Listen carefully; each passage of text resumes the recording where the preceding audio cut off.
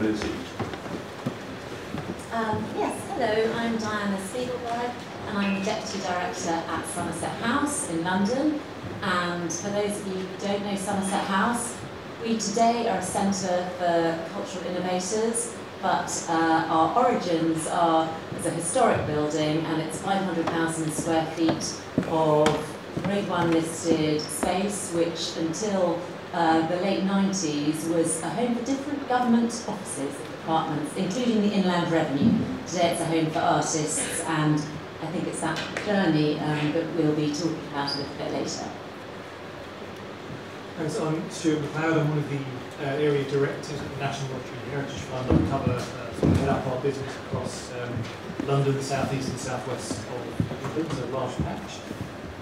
I suspect a number of you will know of us and who we are, but just in case you don't, we're a distributor of national lottery funds. We support projects which essentially seek to conserve and share all aspects of heritage. A kind of core part of what we fund is how you engage communities with whatever that heritage might be. In terms of what we mean by heritage, it's very broad in terms of definition. So we tend to be best known for things like funding of historic buildings and museums, but we also fund nature conservation, and by quantity, the vast majority of our funding is actually more to do with community restoration. And just briefly, I hope it's useful and relevant for you. Since we've been in existence, we've given grants totaling 27.5 million to Southampton, the city in breadth. And just to give sort of some live examples for you, in terms of some of the larger grants, that would be things like Seacity Museum, Tudor House and Gardens, St James's Park, and the central parks as well, so all the green spaces that surround us here. So that's some of the more significant funding we've given, most recently God's House Tower. We funded a lot of maritime archaeology projects, historic ships, Shieldhorn and Medusa, but also a number of community grants as well. So this might mean something to some of you, organisations like Cultural Media Enterprise, Art Asia and the French African Association. I'll probably say more about this. Hello, I'm Mandy Lisa Cross, and 8 years ago we became custodians, and this is part of the old Titanic Museum in Southampton Belvoir Docks, which we gave a very sympathetic conversion and put in a brewery, 2 bars and a restaurant. So we are very, very proud and very lucky to be part of this wonderful building. I think we've brought it alive, and it's a good indication of what you can do with a beautiful space that's become unloved and left for a few years. And we continue to do what we do best, which is brew fabulous award-winning beer. And we've got the full support of the people of the city and the local council, and well. Good afternoon. Hey. It only happens to me. My name is Don John, and I'm a race and diversity consultant. I used to be the director for the Race Equality Council in Southampton. I'm the founder of Black History Month. I'm involved in all kinds of stuff to do with the race, particularly in the arts, but I shall expand on that a little more when I do my presentation. Thank you. Thank you very much, everybody. I say, an illustrious panel, vast amount of experience in that broad title that we've got for this session, which is developing heritage. 2 words which we could debate to the end of time. So we will be developing those, we'll be developing those ideas, and as Stuart alluded to, it's not just buildings we'll be talking about. So we've got some questions. Those of you who've been here this morning will know there's a bit of a format. There are some questions that have been presented here. I'll pose them to them, and then they'll each have a couple of minutes to respond accordingly, and then we will have a little bit more informality towards the end, and hopefully we'll get some questions and some little pointers and advice from our panel. So, without further ado, how do we make the most of a diverse and rich heritage? Yes, well, I think you make the most of your diverse and rich heritage by not expecting to have the plan overnight, and by working out over time what is going to be relevant in terms of how you reinvent the heritage, asset or culture that you're responsible for looking after. So in terms of Somerset House, what that meant for us was slowly taking back the site wing by wing and floor by floor. And we didn't have a master plan. I think there's lots of very good arguments for having a kind of master plan that you stick with, but I think you have to be prepared to iterate things as you go. So in Somerset House's case, we had a courtyard that had become a very convenient car park if you happen to work at the Inland Revenue, but it was a closed off space, and today, 20 years on, we get 2.5 million visitors. Over that time, we tried numbers of different things. We borrowed collections from different organisations, and that worked for a period of time. But it's only really in the last 10 years that we've recognised that what we can do differently and the specific needs that we can address is using our heritage, but creating a space for contemporary culture. So that means we've got the largest concentration of artists, creative technologists and makers and creative enterprises in the UK are based with Somerset House today. I think another thing in terms of how you make the most of your diverse heritage is look back at what it meant before and find a reinvention and reinterpretation for today. So a very basic example of that is that Somerset House began life as a Tudor palace, had an extraordinary fountain there, which is in Bushy Park today in South London, and the original directors of the Somerset House Trust, a big fundraising campaign, and managed to install these fountains, which today at Somerset House, in the summer holidays, is an incredible free oasis for families from across London that come and use it. Mia Williamson, one of the lionesses, talks about it, her memory of growing up and knowing that from Wembley, where she was brought up, you'd go to Somerset House with your whole family. It was somewhere you knew was free and you could enjoy it. But that was echoing the historic fountains that had been there in the past. In more recent years, I think we've taken a more nuanced approach and recognised that Somerset House was built at the height of empire and at the height of British power as the home of the Royal Navy. And we lean into what that means and our responsibility in terms of the heritage that we've inherited. So today we commission a lot of contemporary artworks by artists based in our studios to respond to what that means in terms of Britain's history today. So that's a few thoughts. Thank you very much. Now, Stuart, you have a sort of very high-level view of all heritage, don't you? So perhaps... Yeah.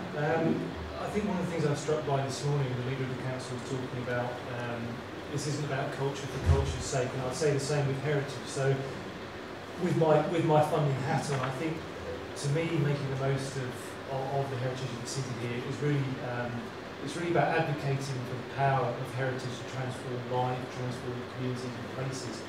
So what we're interested in with applications that come to us are making those connections with how heritage supports the local economy. It creates and develops skills, retains skills, creates employment, supports people's well-being, creates pride in place. So making those kinds of connections, making the case for heritage, advocating the case with those kinds of connections, we think is vital, really. It's also, again, we heard this morning about this balance, leadership balance between top-down and bottom-up. And again, I'd say empowering people to define for themselves what heritage is, to be able to have supported with the skills and the resource to be able to research, investigate, identify the heritage and share it. I think that's particularly important, that resourcing aspect. I would also say that sort of thinking about who the main institutions are in the city that I guess most naturally have a leadership role in relation to heritage in particular, that's what we're here to talk about this afternoon, is thinking about what's their role currently in terms of how they are engaging communities. How outward-facing are they? Is there more that they could be doing? So I suppose I throw that out there, not knowing the answer to that, but almost a question back for the city. Is there more that could be done from that point of view in terms of how communities are being engaged by those institutions that probably have the, in most cases, have some capacity to do something like that. Thanks, Stuart. Mandy, you've got a... Again, the challenges for us were huge. One, it was a brand new business. so we didn't know how that was going to go.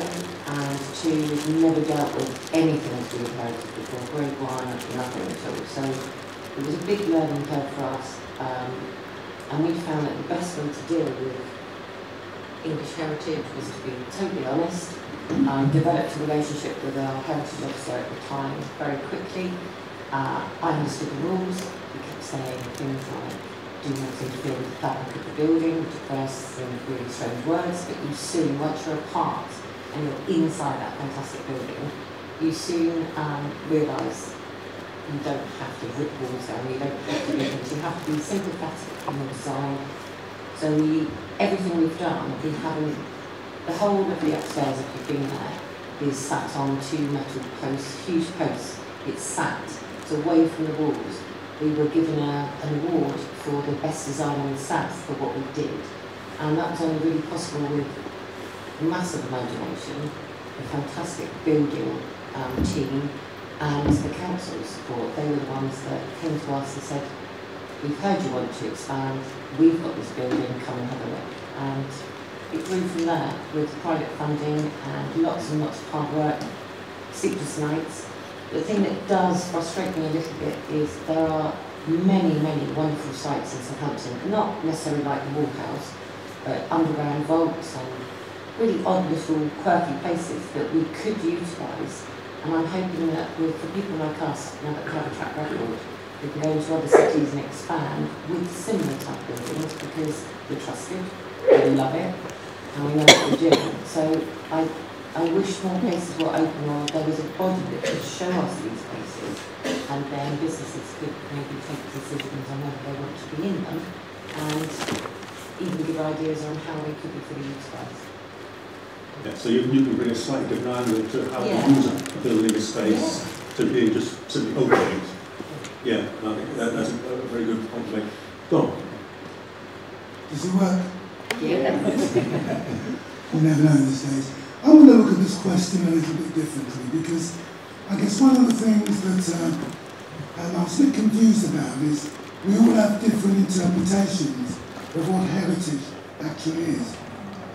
And for someone who was born in London, of African heritage, but lived most of my life in Southampton, I've got many different backgrounds to call on. Because you see, heritage should not just be a predetermined destination, a big discovery that allows us newer evidence to come through and to recognise that as part of the heritage. And sometimes we're so consumed with what we already know that we choose to ignore parts of that heritage that is not consistent with our notion of what the destination should be. When we competed for the City of Culture 2025, I saw many great opportunities for the city to rediscover itself and draw upon its rich heritage, as Randy said, and that included Hamwick, Agincourt, the Spitfire, the Titanic, the Windrush generation, and Tommy Cooper. And my work on the Black history of Southampton unearthed many aspects of the city's history. It was not only an education, but for me, but a revelation for the city. But there was a curious absence of that in the history of the city, notwithstanding the connection to the transatlantic slave trade. And we now know that there's a little bit more than that, and there's still so much more to uncover. Furthermore, I began to discover that Southampton was not only a city made up of different ethnic communities, but one thing we've not really examined, a city composed of different tribes. That is our heritage, from different regions. And the histories we really should be really proud of. Shirley, for instance. And I guess there are one or two people from Shirley here. Where a black man, Alexander Patterson, saved the life of a child from a horse and carriage in the early part of the century. To scores of black soldiers marching down Southampton High Street on Great Armistice Day in 1918. To the first black landlord in the turn of the century in central Southampton. and Woolston with Vosper Thorncroft and the development of the Spitfire. And St Mary's with its rich history, its association with the Saxon town of Hamwick, and the long history of St Mary's Church with its association with the grandson of William Wilberforce, and colourfully diverse the ditches in the East Street area. And one thing I did discover when we were going to develop in the City of Culture, I'm not sure how much we really developed and examined all of that stuff in defining what the city is. So at the end of the day, the city is about the people of Southampton.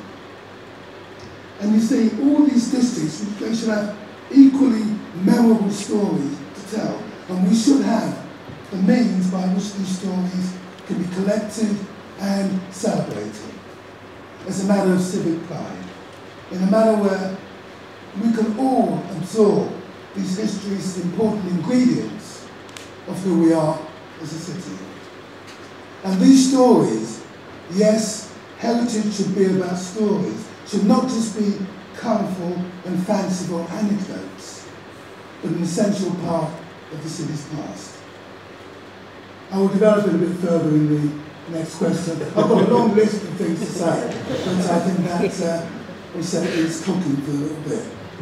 To talk about was, I guess, my sense of what the city challenges are for the city, sort of generically what we're seeing elsewhere, but also give a little bit of a sense of how we're responding to that as a funder as well, because obviously the opportunity is always there to apply for funding. I guess sort of thinking in the macro level for the city, we heard this morning about the huge challenge of the number of people that pass through as visitors who don't stay, and how you kind of get that dwell time. And I've had very similar conversations with Dover. I mean, I know it's a different place, it's much smaller, but again, a huge number of people passing through who just don't, other than going to the castle, they just don't stay. Had a conversation about it at lunchtime about Plymouth as well. So I guess there's always going to be competition as well locally, with somewhere like Portsmouth down the road. Because I suppose, speaking entirely as a visitor, my sense when I think about the built heritage of the city is, on the one hand, there is an historic core to Southampton, but it's also quite eroded, and again, you see that a lot around the country. That's a real challenge, because I think that affects the coherence of what you're presenting, what the visitor offer then becomes. I suppose, speaking more broadly in terms of the current economic challenge, and I guess everywhere we've come from in recent years that create the conditions we find that we've got at the moment, we're very, very aware that everybody in this space of heritage and culture are not immune from these challenges that we're facing right now.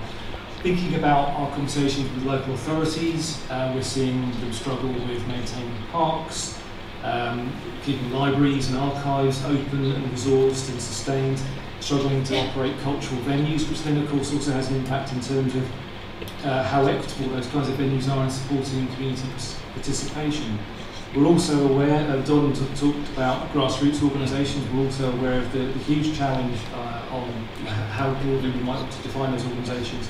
They're a vital part of the heritage ecosystem, the network. We see that they're struggling too. The other thing to add to that as well is that what we're used to seeing as a funder is there are sort of non-traditional organisations, maybe their focus is more education or the arts. They're often a really, really important gateway for engagement in heritage. Those kinds of organisations, they've got some of the same struggles, but at the same time, when times are tough, they need to focus on their core business. That won't necessarily be engaging people in heritage. So when you bring all these factors together, we're very mindful of the fact that there is real challenge at the moment. Which is why then, from our point of view as a funder, we're really, really concerned to make sure that we're supporting financial sustainability in organisations. In about a month's time, you'll see we're going to publish a new 10-year strategy, and one of the core, what we're calling investment principles, will be any grant that we offer needs to actually provide some sense of shoring up and supporting and giving that organisation the opportunity to be sustainable in the longer term. This seems to be this is running through a lot of the funding we're giving at the moment in terms of what people are asking us for. We want to really make that a kind of a foundation of our funding going forward. Another thing to say is that although I wouldn't put Southampton in this particular boat, we also work in lots of places where there's very, very little cultural infrastructure. So part of our response as well from a funding point of view is we want to do more in the way of giving what you call third-party grants, i.e. we give a sum of money to an organisation who can then distribute those locally. We're talking to the local authority here about that. Hopefully that's something that will happen in the new year, new financial year.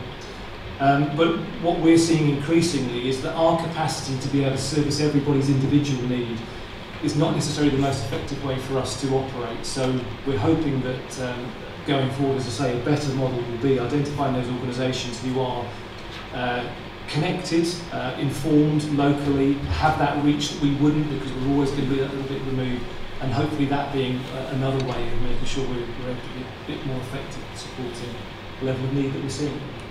Thanks, Stuart. Yeah, and we exchanged a few words before we started, and I was involved in the HLF at the time funded organisation project, and I do remember that part of the bid and the subsequent bid we put in, we had to have how are we going to keep us going for that 5-year, 10-year viability, which is what you went with Diana as well. So what you were bringing that in after the day of just capital spend, move on, you had to show, and I remember we had to prove community engagement.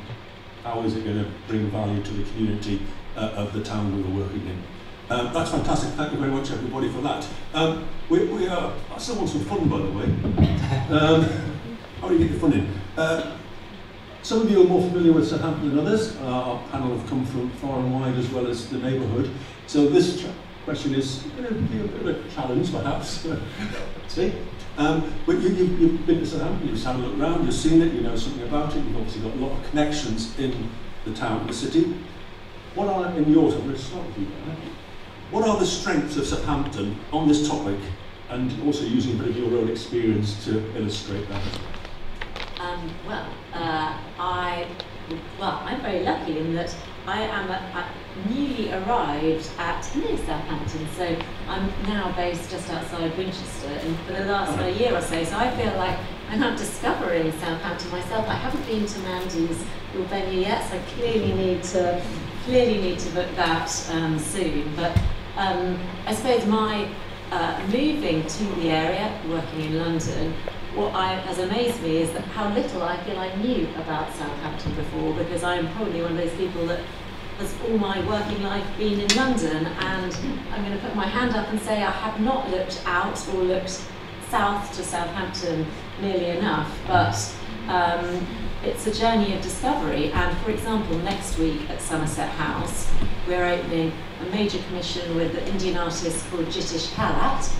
And where in the UK was he last, or was he first? Southampton. I came to see him at the John Hansard Gallery next door at the end of last year. So from that perspective, as somebody that is a kind of culturally curious person in my work, but in my life, I feel like there's so much more potential to get Southampton on the map for cultural visitors. And for some of the stories that you've just been sharing, Don, makes me realise, well, how much more there is to discover, whether you're local or not.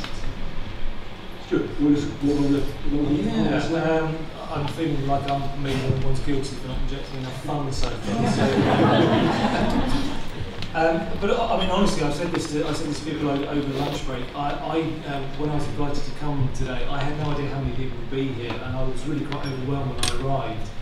So I mean, you know, an obvious strength therefore is the fact that you've been through the city culture application process, but maintained momentum coming out of that, and that's why we're here today, is a huge strength. And I guess all the work that went into preparing that application, I was looking at the cultural strategy before I came today, and you know, I get that sense that the city does really understand, you know, there is a vision for the city that's anchored, I guess, in that sort of sense of identity, of what's important, both in terms of the kind of historic fabric, understanding the communities. You know, that seems to be a real foundation of what I feel I've kind of picked up this morning as well. Southampton obviously is a place of historical interest. You know, despite my comments about, you know, maybe some erosion of the kind of the built heritage, Nevertheless, what's also abundantly clear is that this is a city that's been shaped by this incredibly diverse communities that it has.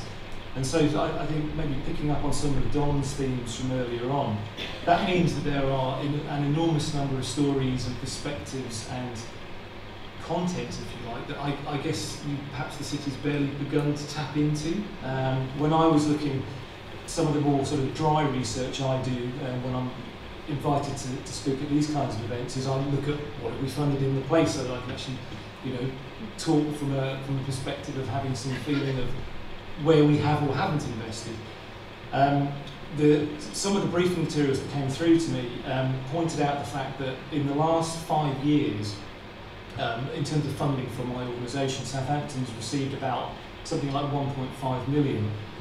Funnily enough, in the 5 to 6 years before that, the city received about 15 million. So all of those projects I mentioned earlier on, the bigger sort of capital-heavy projects, there was obviously a bit of a sweet spot about a decade ago in the city for reasons that I wouldn't necessarily know. That's really slowed up. But not only have we not been approached to invest in things like building restorations, etc., but actually I would say that the number of applications that have come through from community organisations has been really quite slow as well. For a city of your size, we work on the basis, we use metrics which are looking at our what have we funded to a given place relative to the population. Now the overall funding for the city's not too bad because of these larger capital projects, but if you strip those out, actually I would say the funding that's gone to grassroots organisations here is really quite low. So in a sense you would be pushing an open door with us as a funder if there are those ideas out there, please come and talk to us, because those are the kinds of projects that we recognise we'd like to be supporting more. Just a few more things, if that's okay. Speaking more generally then about strengths that we've seen elsewhere, but strengths I'm seeing here, particularly today, is that having proactive, engaged cultural and heritage organisations is critical, and that's what I've seen. That's what I've seen today. That includes having really strong relationships with the likes of the Arts Council, and you do, and with ourselves. We've got a really healthy relationship with the City Council, I would say, and I think that's an important kind of building block really going forward. We've also seen elsewhere around the UK, strong networks and strong partnerships are also vital, and again, I've got that sense from being here today. I had it before I came, but today's really kind of reinforced that for me. The kind of the heritage infrastructure here, I think, is good, can be built upon, can grow, but I think it's important that you do, again, probably through the City Culture application process, perhaps that's been enhanced and that just needs to be built upon further. Last but not least, I guess what we've definitely seen as being a strength elsewhere around the UK is the extent to which investment in heritage really fosters a sense of pride and identity in a given place. I was looking at some of the materials produced through the Mayflower 400 programme, which was really very impressive, given that a lot of it, of course, had to be delivered during lockdown, so a lot of activity switched online. So I think there's some really great examples that we have seen over the years here in the city.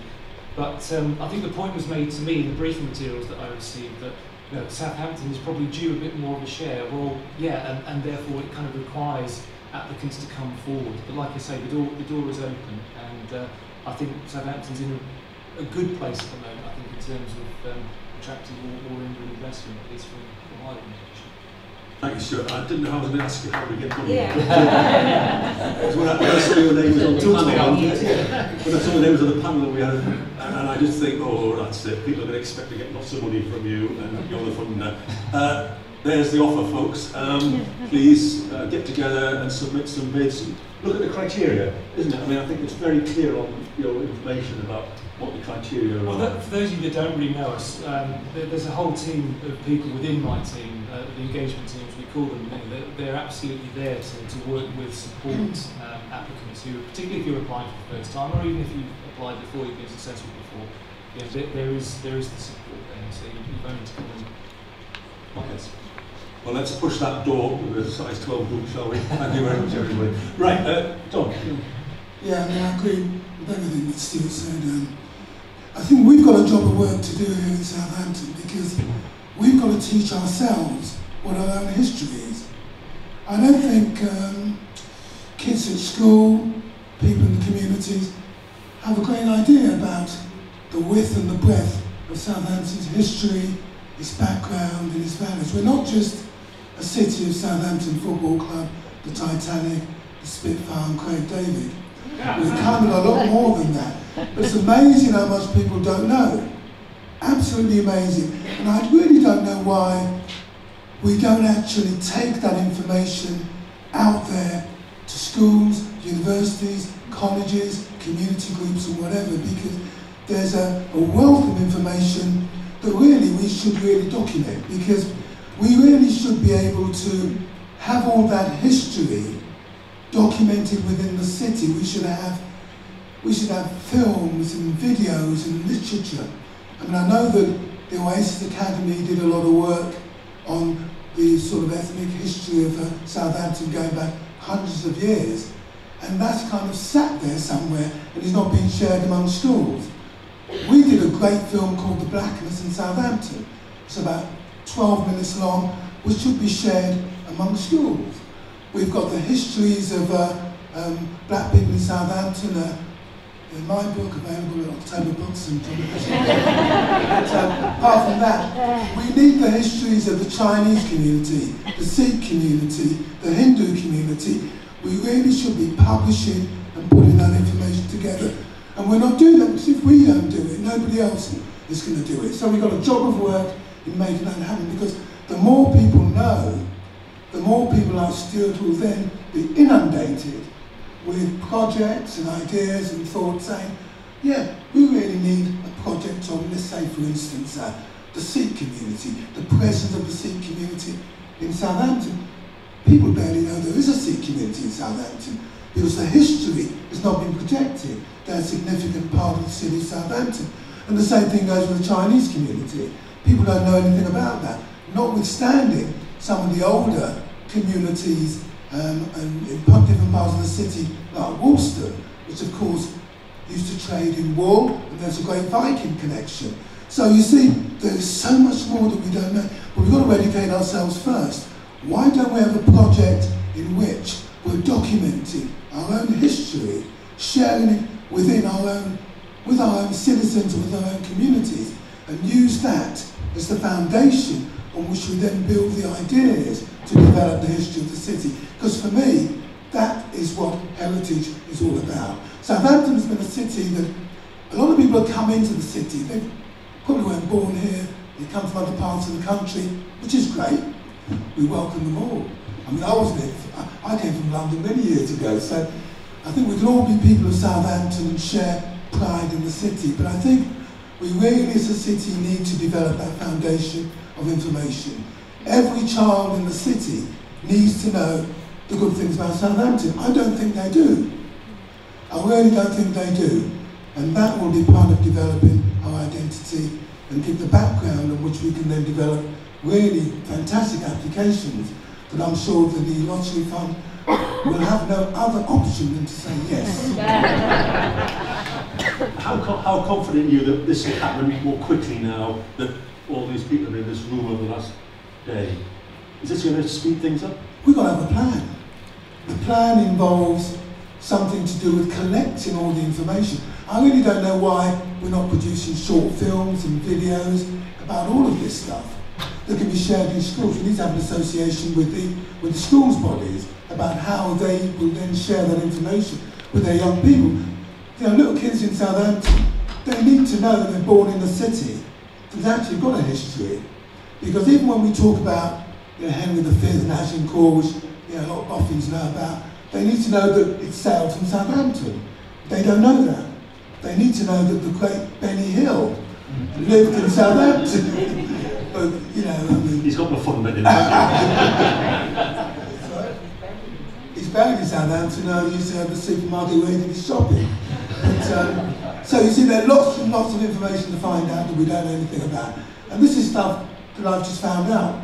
And there's much more, and I'm sure the City Archives have got vast amounts of information that can be shared with all of us. And of course the budget for the archives has gone down, so we need to invest a lot more in that in order to be able to then, show that history across the board. So there's a lot of work to do, but we have to do that first. and I was fascinated when we had a chat the other day, and you gave me that little booklet. Is it Muhammad Ali in Fine Fair? Yeah, Muhammad Ali was came down to Fine Fair supermarket in between his boxing fights, and there's a great clip on the BBC that shows all of that. So Muhammad Ali in 1971, Bob Marley in 1973, Joe Harriet died in Bitten. So lots and lots of great stuff, and yeah, I think that we can tell more stories. I mentioned that to a couple of colleagues, and they went, "What's Fine Fair?" Those old I could explain that. I think it was before Safeways, and Safeways and the Fine Fair were around at the same time. Fantastic. Yeah. Fantastic. Thank you very much. Right, there's been a. I don't know if we have a Slido. We do. We have 2 questions from Slido. Sorry, I've got to. I'm shouting to you. Oh yeah. Right, okay. Give me 2 seconds, and I'll quite a second. That's great. Thank you very much. We've had some interesting answers there. There's some commentary that I'm sure you'll all reflect on later on. But there are some themes coming up. I've picked up 2 big ones that we are discussing as an organisation and with our partners. Is the cruise ship business, those 4 million visitor journeys, and the connectedness of the city, and the potential, and the fact that I make a challenge to people. I say, point to Southampton on the map. You talk about on the map, and they can get pretty much where it is. Tell me something about it. Shopping. Excuse my language. Effing big IKEA. And then they exhaust themselves with exhaustion of knowledge.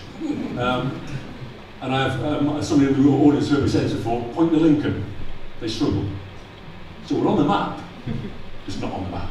Yeah. Right, sorry, where's my slide up? So I'm going to have to shout them up. Sorry. Okay, yeah. So the first one, and most popular, is how do you see heritage as a phenomenon of the present and future, and do the ghosts of the past flow through the present? There you go. Who wants to kick that off? Do you want to? Can you come and? Yeah, I can come down and say. Can you come down as well, Mike? Thank you. Should have thought of Go into the spot. We are sort of blinded by spotlights, so we can't quite see where people are.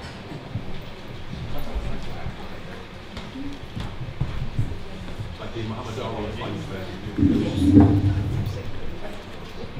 That is quite a tricky question. So it was, how do you see heritage as a phenomenon of the present and future, and do the ghosts of the past flow through the present? So a lot of room for interpretation there. Anybody want to kick off? Give us a second to jot a few minutes. Well, I'll give a quick go. I mean, I've always believed, and much of what I've said is about our past history. And in order to value what we have today, we really got to value what we've done in the past. So it seems to me that the past always reflects the future. For instance, the manner in which we dealt with early migrants, the manner in which we dealt with communities back in the 60s, will help us to then determine what we did wrong, what we did right, and how we then deal with migrants in the here and now. So the past is a very important part of understanding whether we did things right or whether we did things wrong, and to look at the future. And also, again, if we look at the architecture of the past, it'll help us decide what went wrong. Because Southampton was heavily bombed during the war, and some horrendous buildings came up after the war. So it can help us decide what we didn't do right and what we now do in the future. And whether it does reflect properly as we'd like to is another matter for reflection, I think. To take it in a slightly different direction, I agree completely with everything you're saying there, John. But in terms of the role of heritage in the future, I think the heritage is an amazing sort of vessel as well to think, what does Southampton need today? Is, for example, the creative economy important to Southampton? What are the areas of potential growth? Because certainly at Somerset House, where we use a lot of our space for creative startups, the people working in kind of pioneering new technologies, and they all, when you talk to them about what do they prize about being based at Somerset House, it is the unexpected juxtaposition, and actually they talk about people like doing business with them, visiting them because they're based at Somerset House because there's something unexpected about it. So I think that's something we can really use the past to inform the kind of future. Completely different, and yes, I totally agree. Because ours is a sort of private enterprise within the building, we do carry the history with us, all the staff are trained to give little tours. If you come in on a Friday night and I'm there and I see you looking up the stairs and looking interested, I'll drive you around the building whether you want to go or not, because we're really proud of what we've done. And I think you just have to love these spaces and try and open them up to the community, whether it's business or whether it's charitable businesses, and the people will come. If we open up these sites, they definitely will come. People love being part of all of this. And Southampton is so rich, and I'm proud to be born there. Actually, Brian. Yeah, I think I would probably just go back to what I said earlier on, which is just making that connection between sort of how we draw on our sense of connection and value in the past, but making it relevant to the here and now. So, really only repeating the point from earlier on, but I was talking about advocating for the power of heritage in the sense of the way in which it offers development of skills. I talked about its opportunities for creating and sustaining employment. I think for me, there's a kind of I think we've seen that there's a real peril in not really learning from the past as well. And yeah, that's what. We can make money from the past, and people forget that. We've got loads and loads of tourists coming in every year. Do we make money from them? We don't. The past is a wealth-making business, and Southampton is one of the key areas that has got a lot of ways in which we can make money from that, in terms of our history and in terms of the cruise line, the biggest cruise liner port in Europe, perhaps, and therefore we can make money from it, and we don't. And that could fuel the whole of this sort of history in the archive industry that we have in the city, if we invest in it properly. We've got a few minutes, a couple of minutes left. Is it time for it's a big question. It's a good question, and so I think we should have it. How do you think we engage underrepresented communities so that they're involved in and write our heritage? So, This is a brief answers. You start, Don, you can. Well, I think we talk to them first. But, I agree. I think John should head it all up. you agree as well? Yeah,